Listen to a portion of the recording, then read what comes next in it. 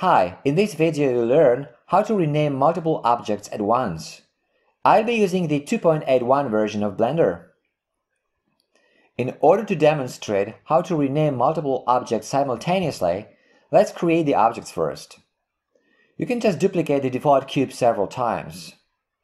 So, Shift D, duplicate, duplicate, duplicate, duplicate, duplicate, and so on. Now you can see in the outliner that they're called cube, this is the original one, cube 0.001, cube 0.002, 003, and so on. Suppose you don't like these generic names. Instead, you want to rename the objects box, box 001, box 002, and so on. If this change should apply to only some of the objects with the names containing cube, select them in the outliner. So if you want this change to apply only, for example, to this one and this one, you can just select these two and then rename these two simultaneously. But if you want the change to apply to all of them, to all the objects which contain cube in their name, you don't have to select anything, right?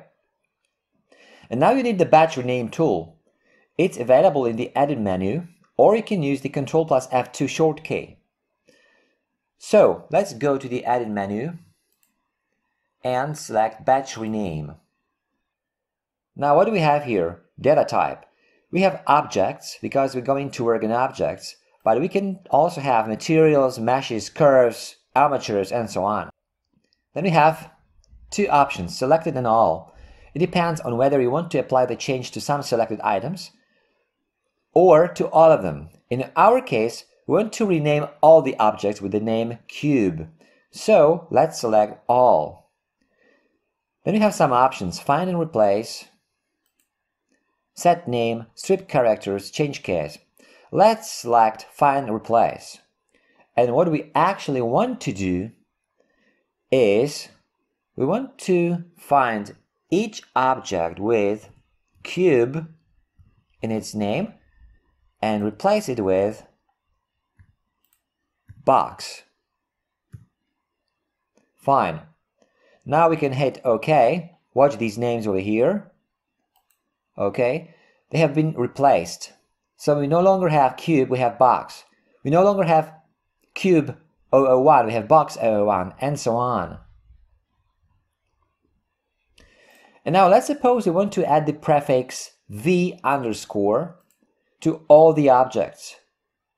So, edit, batch rename, and this time let's choose the option set name.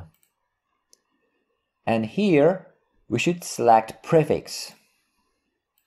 Fine. And we should type the prefix here. This should be v underscore. This will add this prefix to all the objects. So watch the names again. Now, OK. And as you can see, this prefix has been added to all the elements, including camera and light. And there are many other possibilities which you can explore by yourself. Okay, that's it for this video. If you like it, a thumbs up would be great. Also, make sure to subscribe for future videos. If you want to leave a comment or ask a question, you're welcome to do so. Thanks for watching.